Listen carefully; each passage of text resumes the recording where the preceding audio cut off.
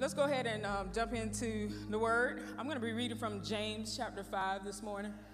And I know it's kind of dark in here, but if you have your app, it has a little illumination. We're going to be reading from James chapter 5. Hopefully Nate can put it on the screen for me. Nate has also already put the clock up there, so don't worry, I won't run over. James chapter 5, I'm going to ask you to stand as we read his holy word in reverence of his holy word.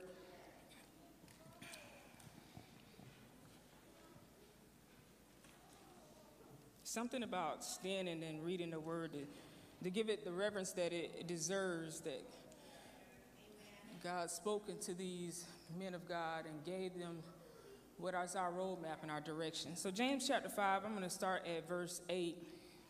I'm reading for the New Living Translation. Verse 8 says, "You too must be patient. Take courage, for the coming of the Lord is near. Don't grumble about each other, brothers and sisters, or you will be judged. For look, the judge is standing at the door."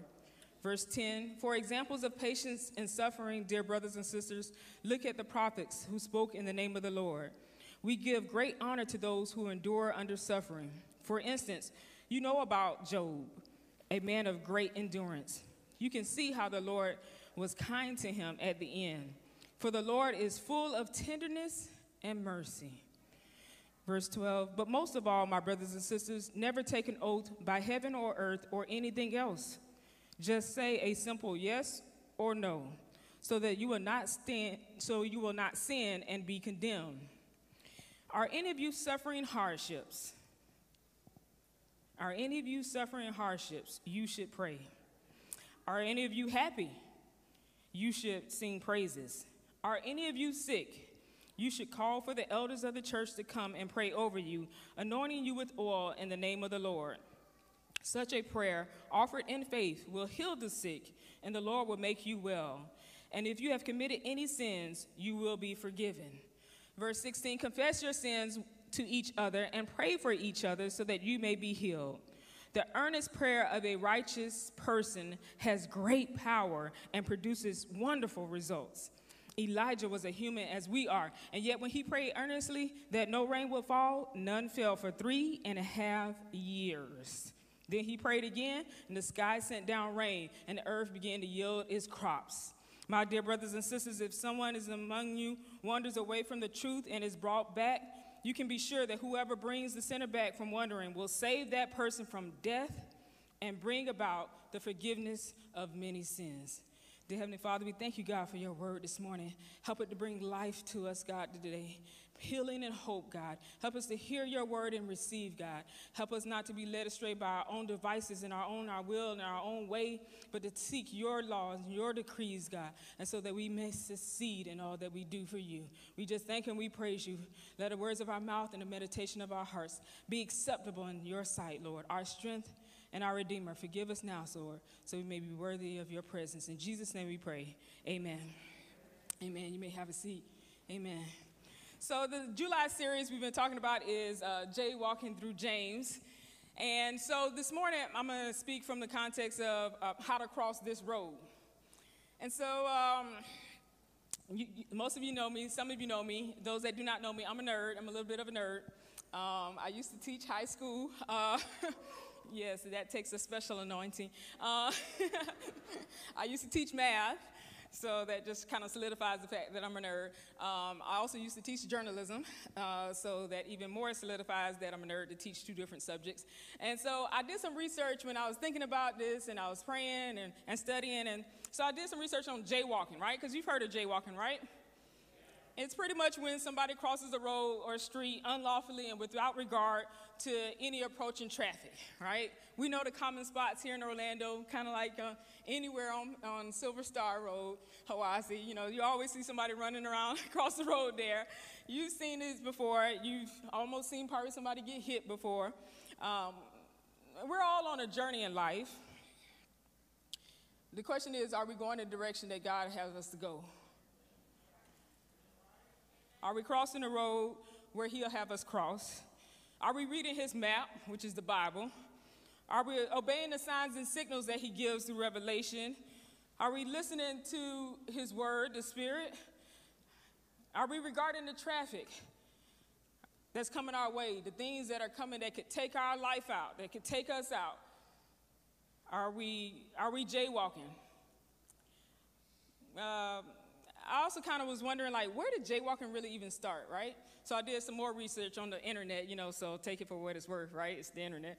But jaywalking, they said, started in the 1920s, around the times where cars were, like, becoming mass-produced, right? So if you can imagine in cities before cars, everyone walked or horse and buggy, right? So it didn't really matter. It was kind of hard to get hit by a horse and buggy. You saw the horse coming. You smelled the horse coming. It was a horse and buggy. But when cars started coming around, then people started being in the way of the cars.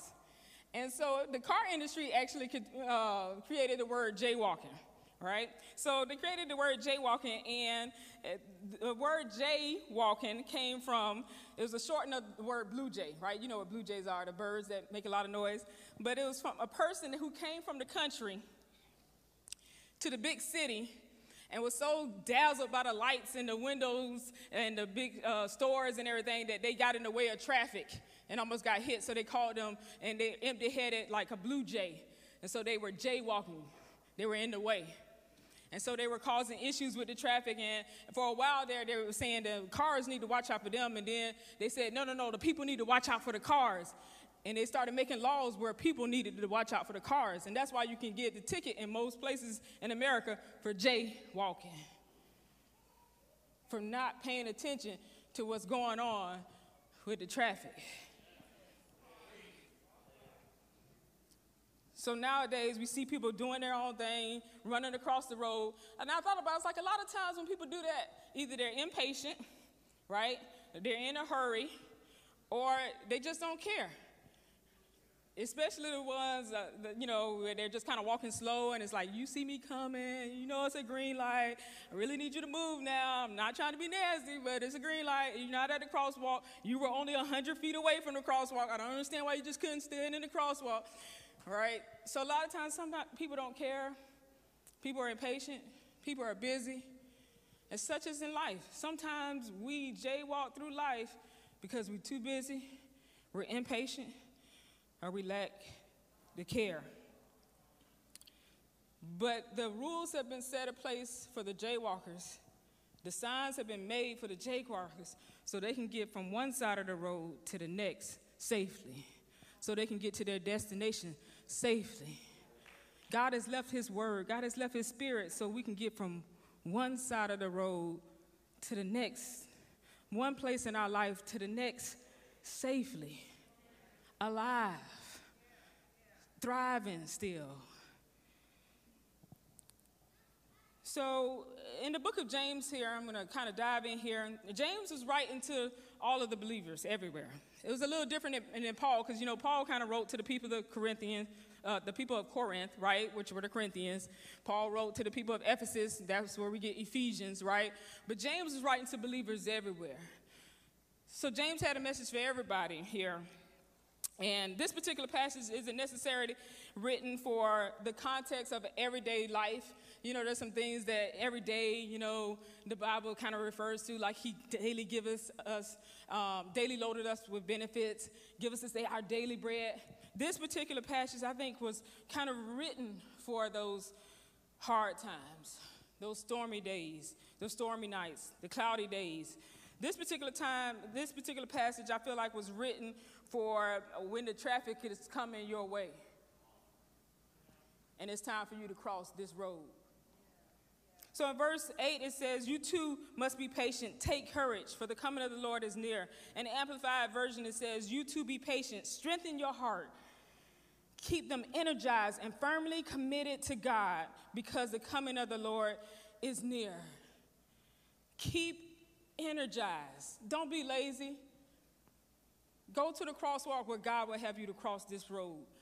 Go to the word where God will have you be energized and strengthened so you can cross this road. Be encouraged. It says be patient. Take courage. So I'm going to give you some do's and don'ts today, because we've all seen the crosswalk sign, right? Let's see if, Nate, you have it. Hopefully, yeah, you've seen it before, right? Usually both of them aren't illuminated at the same time, but this is just for illustrative purposes, right? So the hand means what? stop, or don't walk, right? And the little walking man means walk, right? So in this passage, God has given us some things that kind of helps us get across that road in this hardship or whatever we're going through in our lives right now. In verse 9, it says, don't grumble about each other's brothers and sisters, or you will be judged. For look, the judge is standing at the door. In the Amplified Bible, it says, don't complain against one another, believers, so you will not be judged for it. When the going gets tough, you don't need to get rough. When things aren't going your way, it doesn't mean that you can curse me out.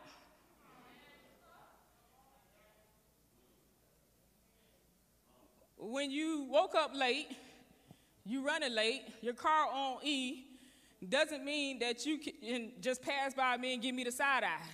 It doesn't give you the authority or the right or the ammunition to just not be the light of who God wants you to be in this earth. Amen?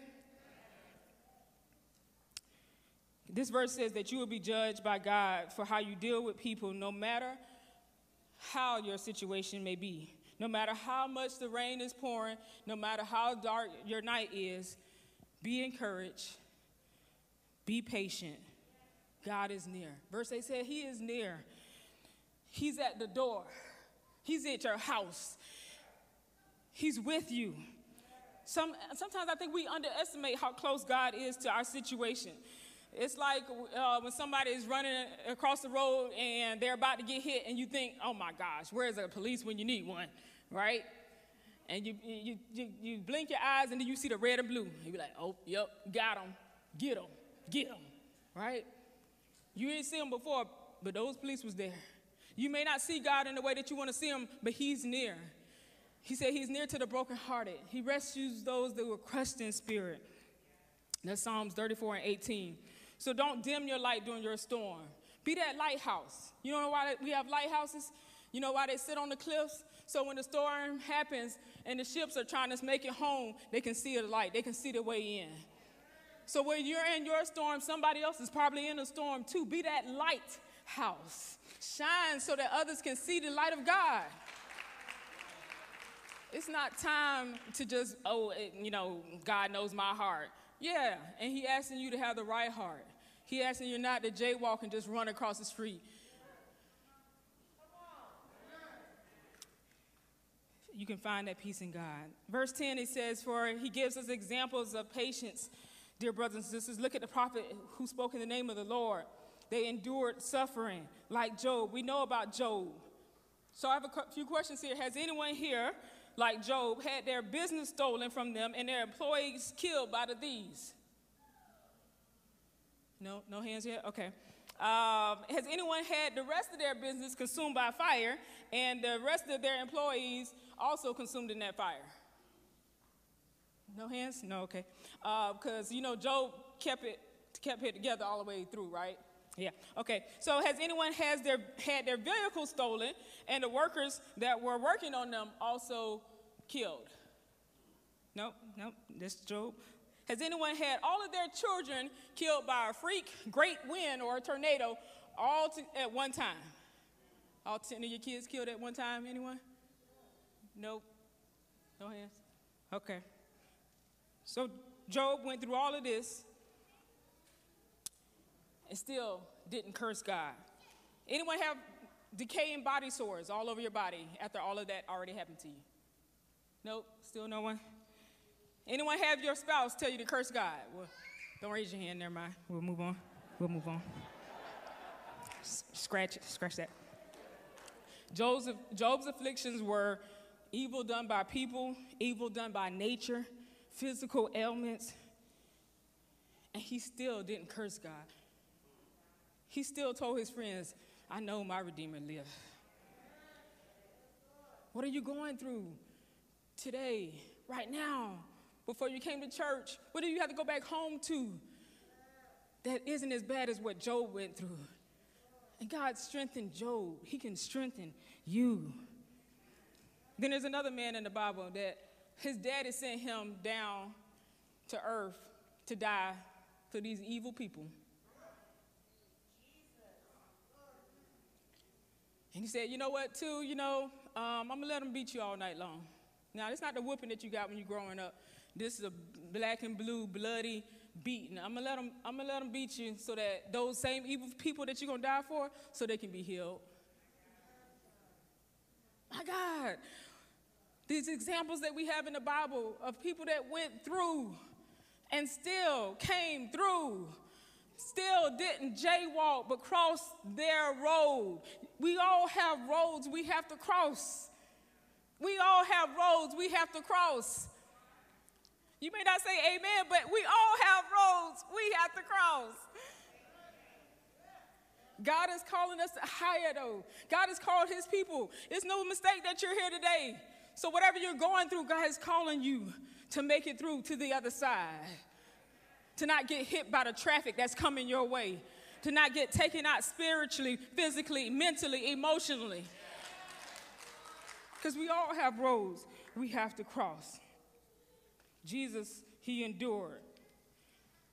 He endured his cross. So whether you're at a crossroad by your choices or with something that God brought you to, God allowed Satan to do those things to Job. God may be allowing some things in your life. It's just a harsh reality. He may be allowing it. Or it may just be a result of some choices that you made. But he's also given us hope. He's given us examples. He's given us mentors. In the Message Bible, verse 10 and 11 says, take the old prophets as your mentors. They put up with anything, went through everything, and never once quit. All the time honoring God. What a gift life is to those who stay the course. You have heard, of course, of Job's staying power, and you know that God brought it all together for him at the end. He was restored with children. He was restored in his marriage. He was restored in his business. That's because God cares, and he cares right down to the last detail. Sometimes we need help crossing the street. You've seen people that maybe need help crossing the actual street. Maybe they're blind. Maybe you're blind to some things that have happened in your life, and you need to reach out to someone to help you cross the street. Maybe you're too young in your thinking, too naive, and you need some help crossing this particular road in your life. Maybe you think you're too old, and you need someone younger to help you realize you're not too old. It's time to cross this road in your life. Maybe you're hurt, and you need someone to help you across. Maybe you're a chicken and you need to cross the road. Maybe you're afraid of something, you got some fear, and you need someone to help you cross this road. God has sent help. He's sent examples in the Bible. He sent pastors, elders, and ministers, and deacons, and he sent that friend, and he sent that little child to say that word that you wouldn't expect them to send that word, and he sent a donkey in the Bible to tell one guy which way to go. So God cares about every details, and he's sending help. It's just up to us not to choose the jaywalk. Amen. The Message Bible, it says he cares. And since you know that he cares, let your language show it. Don't add words like, I swear to God, to your own words. Don't show your impatience by concocting oaths to hurry up God. Just say yes or no. Just say what is true.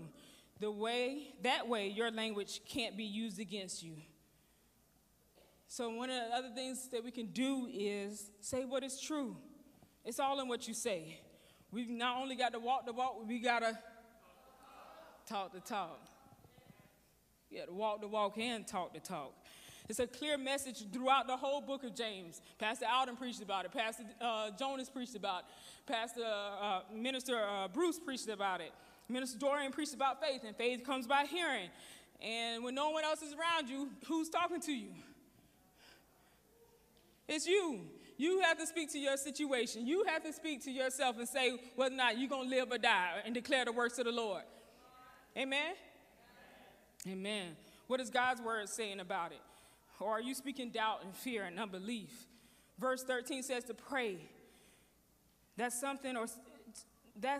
saying something to someone who can change your situation, who can calm your storm, who can give you peace. But you got to say something right. Don't jaywalk. In verse 13 we're moving on here, and it says, are any of you suffering hardships? You should pray. Are any of you happy? You should sing praises. Take the small wins and praise God for them. How's your week going? Oh, I'm having a rough week, but I finally got my refund check. Well, praise God for the refund check. I know, but I still got to pay my bills. But you got money? Praise God. He shouldn't hear your voice only when you need something, you want something, he got to change something, he got to move something. He should hear your voice when he woke you up this morning. Oh, thank you, God. That's a win. Oh, look, God, I'm walking around. That's a win. Oh, look, God, I can use my hands. That's a win. Sometimes the wins aren't the big things. Sometimes the wins is that, God, I'm still in my right mind. That's a win. Because I know some people that's not in their right mind. I know some people that have to stay in a cell. But you in an apartment. You in a house. You closed during the pandemic and you in the house and you still complaining. Help us, Lord. Help us to take the small wins and praise him. Any of you sick, you should call the elders in verse 14. It says in verse 16 to confess your sins. The Message Bible says, make this your common practice. Confess your sins to each other and pray for each other so that you can live together, hold, and heal. Confess your sins to each other. Now, the Bible isn't saying here to confess your sins just anybody and everybody and whoever is going on. This is talking about your brothers and sisters in Christ. This is talking about people that can minister to you, that can encourage you. They don't have to be a minister to minister to you, to encourage you. Confess your sins to each other. Pray for each other. I always hear these when I go to different marriage conferences and everything, and this always seems to be like some couples are like, oh, we don't pray together, and some couples are like, oh, we pray together, and all this thing like that. But if you're married, then that's one person that you can definitely should be able to confess to each other and pray for each other. If you can't get vulnerable with that person, I'm praying for you. But whether it's your friend, whether it's your brothers and sisters, Pastor David commissioned all of the leaders to form trios, prayer trios. And so if you're a leader here, you should be having that group of people that you can pray with, the people that you should be where you can confess with. These things will help you get to the other side of the road in life. Finally, as we continue on, Elijah, they said, was human, and he prayed earnestly that it wouldn't rain, and it didn't rain for 3.5 years. We take some of these things lightly, but let me tell y'all, I was here Friday. We had a text out to all of the men in our youth group, all of the men that volunteer, and I said, hey guys, we got to move all this stuff so we can start crew next week. Crickets for like a whole week. I was like, okay, I'm not going to be able to move all this furniture by myself. And so finally, I did get a couple of responses, and Jeremiah and Fred, they showed up on Friday, and as soon as we started getting in our groove, it started clouding over. And then it started drizzling, and I'm like, God, Elijah prayed, and it didn't rain for 3.5 years. I don't care how small it may seem, God, I don't need it to rain right now. We need to finish this. I finally got some help, God. I need you to work this out for us. And it wasn't before long that somebody else had came up and they said, look how clear it is outside. And I realized God had answered that prayer. As simple as it was in my life. I feel like sometimes if we take things to God that seem small for God and have that faith, when it's time to take bigger things to God, we'll be a little quicker with it. We'll have a little more faith about it. So many things come to us in life where we must pray and seek God about what he's doing in our life.